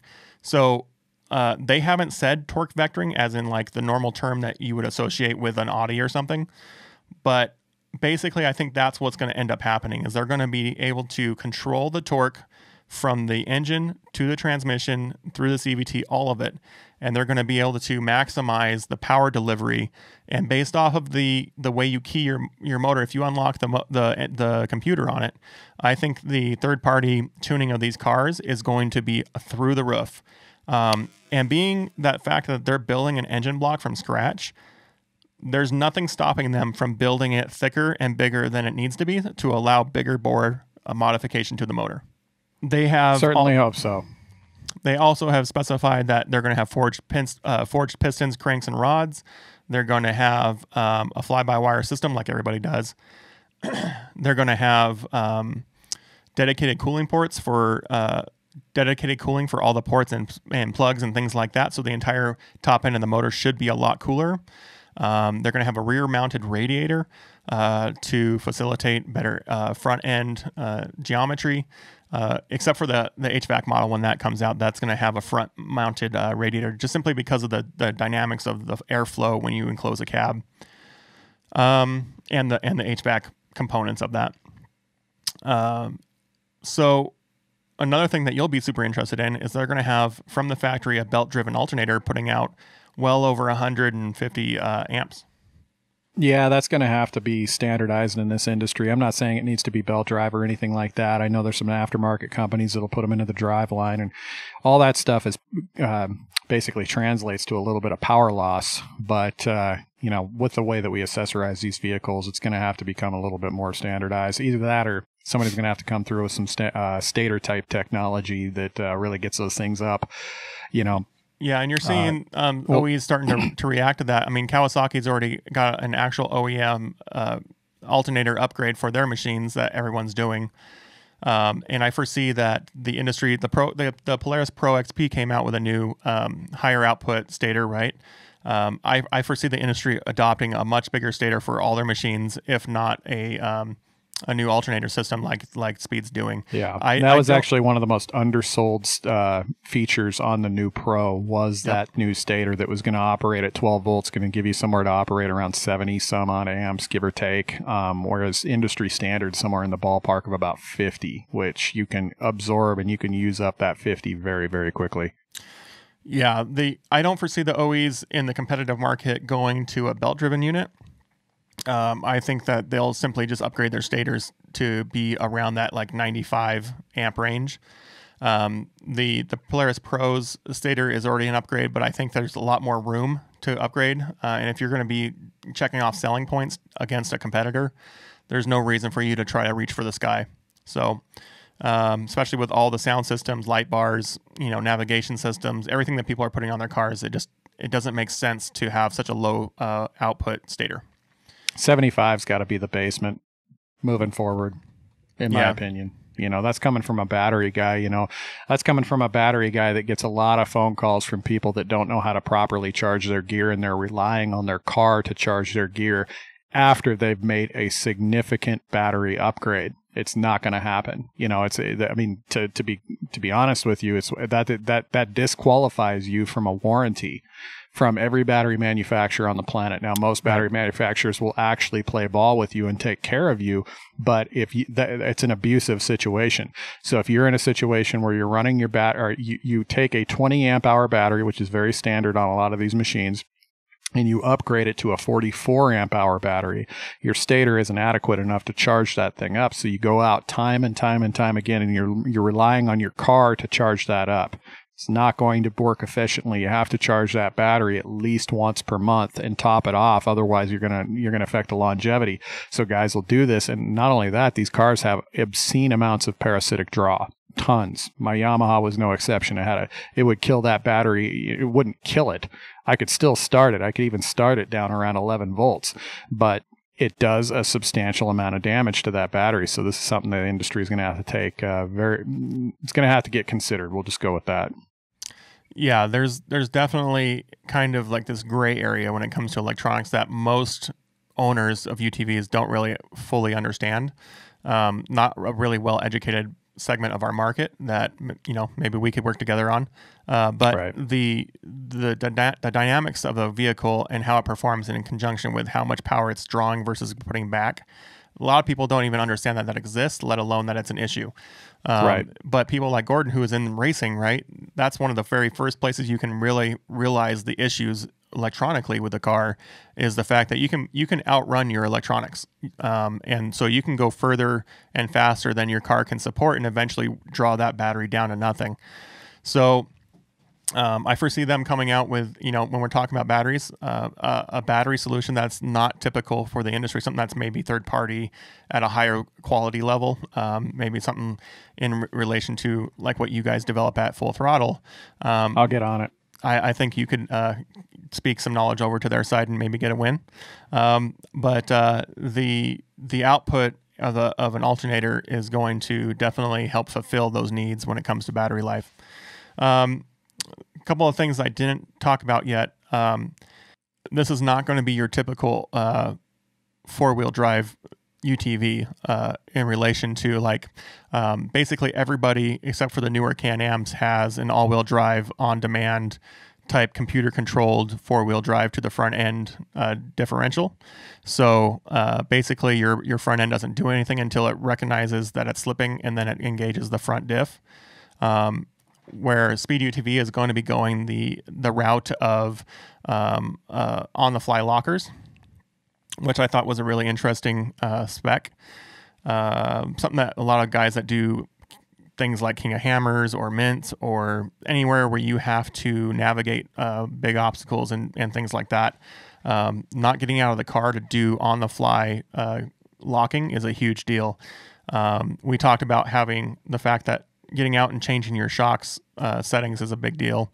Getting out and having to do like locking hubs is a huge deal in the off-road world when we talk about off-road trucks. And so having an on-the-fly four-wheel drive is a huge deal, especially because like when you compare it to the automatic drive that Polaris and everybody else has, you have to slow down to under 5 miles an hour for that four-wheel to engage in the first place, let alone for it to actually recognize you're slipping and start throwing it into front-wheel drive. So that was something that I really appreciated about my Yamaha. I could go in and out under power, you know, and it wouldn't, I mean, like you do that on my Can-Am and you're going to hear a bang, boom, clang. Like you can change it on the fly, but you better not be under power. If anything, even kind of a good rule of thumb that I do, I'm not even compression braking when I switch that thing in and out. I am under even throttle, just keeping things really nice and smooth. But on the Yamaha, it would do it at its leisure. Like you would flip that thing in and it would switch when it determined there was an opportune time to do it, you know, and you would just watch that gauge on real time up on your dash. So that would be something that I would really like to see improved in the industry for sure. Because when you're going from pavement onto gravel, you want to be able to switch that and not have to, you know, come down to a stop or something of that nature. Or even just hard packed dirt to loose silt or sand, right?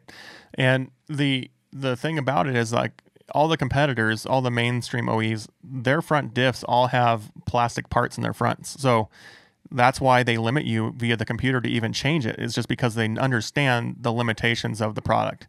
And going to a delivery of an on-the-fly basically a gear change in the front diff, right? Is a huge win for them that no one else is going to be able to compete with. So overall, you know, there's a lot of details still left to come. There's a lot of discussion you could have on chassis design and angles and all that kind of stuff. I think that would be really fun, but really boring for a podcast. But I thought this would be a great introduction to the Speed UTV details that have come out from Gordon himself, and kind of speak to a new player in the industry with a whole completely different focus. This is not like this isn't like Segway coming to market with a new hybrid setup and everything else is exactly the same. This isn't like Can-Am coming out with their locking front diff. This is literally somebody coming to the industry with a completely different approach. And so I think there's a lot of really cool stuff to learn here. A lot of cool insight into how speed side-by-side and UTV works, how Robby Gordon thinks. He does have a very, I guess you could say, an abrasive personality when he confronts questions and things like that. But it'll be really interesting to see if this car does come to market, and you know, really how much of this race experience that he has actually translates to an actual physical product that people can buy. He's the Bill Belichick of off-road. So, yeah. I'm super excited to just see if it actually comes to market. Again, you know, you asked me earlier about where my Stoke level is on this. I'm still in the middle, still on the fence on the actual product until it comes out. Once it comes out. How excited are you going to be when I send you a selfie from one of his cars at the Sandsport show in September? I think I'll have to be there, is what I'm thinking. Yeah, well, you should be. Yeah, assuming this virus thing doesn't keep us out of it. But yeah. Well, they might have to move the event to a large field to spread everybody out on. Yeah, or either that, or you know, move it into February or something like that. I don't want to. Yeah, I want that event to go off. That's a great event. That's a great event for us. That's a great event for the industry. It's actually the industry. Our industry is SEMA essentially. Basically, yep. Yeah. So, yeah, anyways, I'm super excited to see another competitor. I'm excited to see new technology and different approaches. And hopefully, like we've talked about, this just drives our industry forward, drives the OEs to do better and to put out more capable and interesting products. A lot of these different design decisions would be a huge win for someone like Can-Am to eat away more at Polaris, or Yamaha to come out with a new game changer that they severely need. So come on, Yamaha. My goodness. Well, you know what's interesting is we've speculated before about Yamaha possibly putting out a new machine this year. It'd be really interesting to see if they actually do with how the Corona thing has gone off and changed workflows and development in companies putting out products. So. Yeah, my wish list within the next 3 years is another sport platform from Yamaha and a sport offering from Suzuki. I've bragged multiple times on this show that I am not a brand honk, but as it comes to dirt bikes, I grew up on RMs, Suzuki RMs, and they always carved a little better than the other bikes that I would ride, and I really would love to see Suzuki come to the market with a UTV. I think it would be very unique, no question about it. So here's a hypothetical what if. What do you think about this idea thing? What if, because the Polaris RS1 has kind of taken over a lot of the racing short course stuff, what if Suzuki came out with a single seat short course / dune focused machine? Stop. I think they would be in a unique position to come out with a unique vehicle and not upset anybody by doing it. If they did that, there would be a Can-Am X3 RC for sale. It would be very interesting to see somebody compete with Polaris on the single seat market. And I don't think you could do that without some sort of corporate justification unless you were coming into the market for the first time. Right. And so somebody like Kawasaki or Suzuki could very well say, hey, let's take all the development we've put into these dirt bikes and put it into a single seat, fully roll caged, basically version of it with a completely different transmission that supports that kind of racing. And it just doesn't make sense for me why Suzuki hasn't come out with anything, because of all the Japanese OEs, they're kind of the gambler. They're kind of the risk taker, like when the LTR came out, the LTR was lower and wider than the other quads. They're the first ones to bring fuel injection into motocross. They were the first ones to bring in the air fork, which, the air fork didn't work out, but they're willing to take those gambles. And I just think in the side-by-side industry, and I've heard quotes from their upper-level management that they think that UTV is a fad. And if they still think that, then, they're obsolete. They're dinosaurs at this point. But some would argue they already are, but... Well, yeah, I mean, when you look at their operating capital, they have the means to make an investment and get into this game. They absolutely do. Like when you look at their financials, they're an impressive company. Just because their automotive line and stuff like that didn't really function very well in the United States. I mean, worldwide and globally, they're off the charts. They make a lot of money. Yeah, they have a lot of coverage in the manufacturing side and like fulfillment side, box trucks, forklifts, all sorts of different stuff. And those are used worldwide in high numbers. And so they're not shying away from the fact that they're a big company. But I think that's exactly what would allow them to win. Now, if you compare that to what their actual return on investment would be, I don't foresee them actually pulling the trigger on that because they're already making so many more dollars in other areas that potentially this wouldn't really hit their revenue stream that much. Now, that being said, if they're trying to change the face of their company and they're trying to become younger and more modern and current, I could see them doing an investment into the side-by-side industry with a big marketing campaign and things like that. But I don't foresee them doing it unless they're really trying to change face. We'll see. Like I said, a guy can wish. It would definitely be intriguing, no doubt about it. And if it if it was the shot across the bow that the LTR 450 was, or that the 05 RMZ 450 was. Actually, no, it wasn't the 05. Well, the 05 RMZ 450 was pretty innovative. It came out with a 4-speed.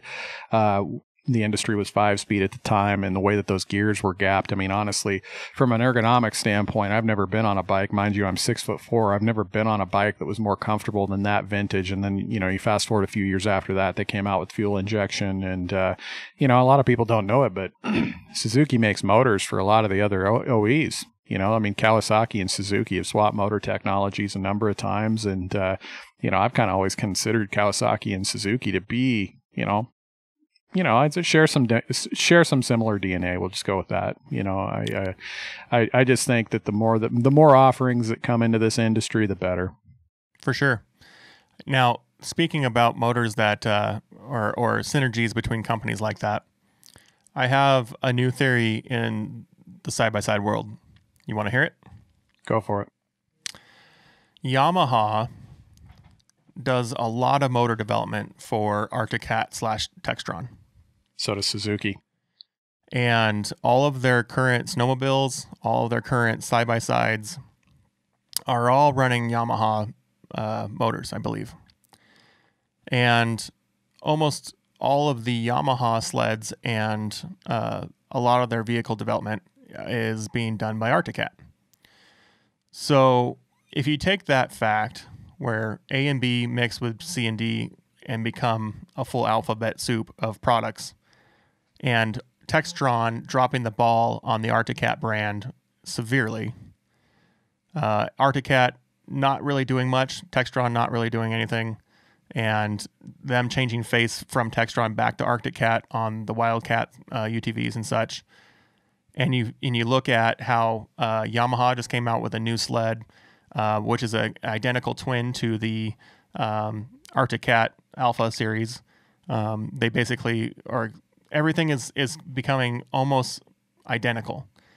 So with the idea that Textron really doesn't care about Arctic Cat from any kind of visible standpoint, and Yamaha needing to change the game on a new vehicle, I have a theory that within the next couple years, either Yamaha buys Arctic Cat from Textron, or Textron spins it off and gives the IP to Yamaha. So if you take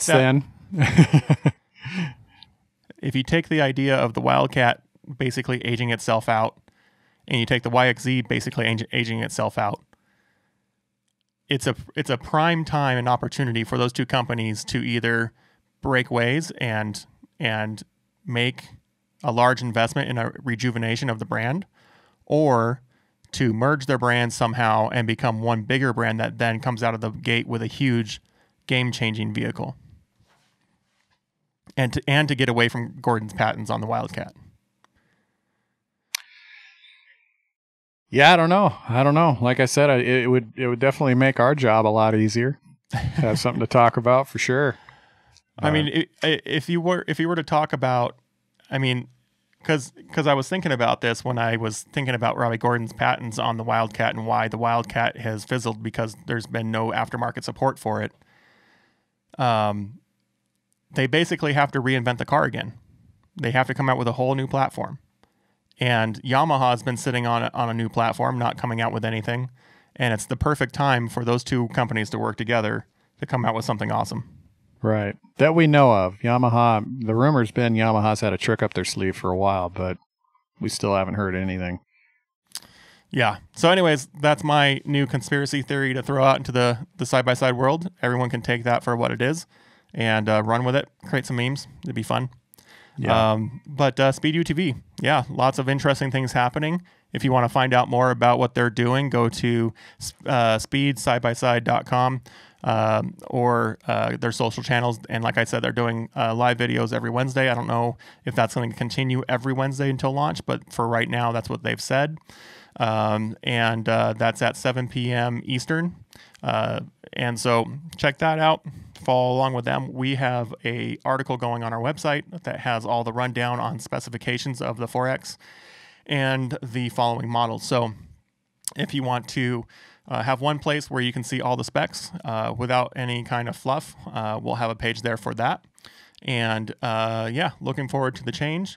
Looking forward to getting outside and breathing some fresh air in the mountains. What do you think? It's long overdue. You know, it sounds like, what's today? April's, we covered this earlier. It's April 3rd, I believe. I'm supposed to have my car back in about 3 weeks. And as long as everybody's healthy and stuff like that, hopefully you and I can go down there and pick that guy up and kind of log that whole process, get our hands on it and get it back here. I've got a whole bunch of Baja Designs lights here to put on that car. I've got some rugged radio components showing up. We've got a battery upgrade to do. We've got more stuff to do to that car than you can shake a stick at. And I think I speak for you as well that we're really looking forward to it. It'd be really nice to be able to get back to some sort of normalcy here real soon. I need to smell some pine trees and some fresh creeks and some dust. Absolutely. I've never felt so off put by the idea that I want to go smell some dust. So yeah, we have not an event, but we actually have a ride scheduled coming up before Memorial Day, and with Washington on lockdown until May 4th, that's about 3 weeks after that. I'm really hoping that we're able to pull that off. It's going to be up in a very desolate area, isolated, so I don't really see us having any sort of issue getting up there. I don't really see it being too intrusive for us to be up there and ride, but it'd be great to get some miles on that car. The biggest thing will be if the Forest Service actually goes and unlocks all the gates, or if they just get to it. Where we're going, there are no gates, my friend. I can assure you of that. There are some gates up there that close off some access points, that close up some linked roads, but we know how to work around all that stuff. I mean, you're not talking about going around gates. We're talking about just staying on the open areas. So it's going to be a lot of fun. Well, cool. Well, this has been fun talking about and seeing the changes and details coming out with this vehicle. Excited to see what the future holds, and I'm looking forward to getting out and about with you. Well, and I'm certainly looking forward to doing the recording back in the studio, because in the 2 hours that we've been recording this show, I have 2 daughters that refuse to be quarantined to their room any longer. I had a 14-week-old puppy pee on a bed. So yeah, chaos has ensued at the Blomgren household right now. So Well, I can't wait to have you back in the studio, and maybe some other people as well. So we got a lot of interesting episodes coming up here soon, a lot of changes and a lot of more content coming your way. So make sure to subscribe to Side by Side Guys on Facebook, Instagram, YouTube. We have a contest going on right now. So by the time you hear this, there'll be about a week left on that contest. If you go to sidebysideguys.com or go to our facebook.com/sidebysideguys, there's a sweepstakes tab there for you to enter to win a Savage UTV belt case. It is the latest version, brand new from Savage UTV. So every time you go to one of the steps of entry to visit one of our websites or like one of the websites, you get an entry into that contest to win a brand new Savage UTV belt case. So make sure to do that. Make sure to like and subscribe. And until the next one, Ian, we'll real quick, I got to tell you, the feedback I've been getting on the shows, the direct messages, I'm getting feedback from people that know nothing about UTV. They're just into the show because they want to get involved. And I mean, you're talking about friends that I've had for years and stuff. They know nothing about off-road. They know nothing about UTV, but they're getting involved with the show. So the thing I would recommend to people is get more involved. Send us some messages. Talk about what you want to talk about. I mean, we do this because we're really passionate about the industry, but we also do this because we do it for the industry, for you guys. So if there's something you want us to talk about, if there's something that we're not covering, if there's something that anything, reach out to the show, get involved. Yeah, we really would like to hear your perspective on the podcast and the content we create outside the podcast, the videos and the website and all that stuff. We want to know what you want. We want to know what you're interested in and what things are affecting you and what obstacles are you having to overcome with your machines and in your industry, in your locales. Like, are you on the Oregon coast? Are you on the California coast where people are trying to shut down the sand dunes? Are you on the East Coast where some places are actually getting opened up? Are you southeast where in Florida or maybe in Utah where places are opening up UTVs to the streets? We'd like to hear back from you guys and know what kind of topics you want us to discuss and go over. So definitely want to hear back from you guys, and we want to hear your feedback on what we're currently doing, but even more so what you want us to do. So yeah, send us a DM, send us an email, like and subscribe so that you can participate in the comment threads. And we're bringing brands on, we're bringing personalities on that everybody's going to be super interested in, and hopefully they're the people you're interested in. So we wouldn't know that until you talk to us. And send us a DM and let us know what your thoughts are. The less we get exposed to this garbage, the quicker we can put it behind us. Hopefully everybody's staying safe and staying healthy out there. Yeah, don't ignore the rules. They're there for a reason. It's making an impact, and it takes all of us to overcome this thing. So stay safe, stay isolated as much as possible. Try to hang in there as long as you can. We're going to get through this, and we're going to be better because of it. So yeah, looking forward to having you in the studio. Looking forward to having all your smiling faces at events and seeing everybody and talking with everybody. So until the next time, guys, hang in there, and we'll be back for episode 13. Peace.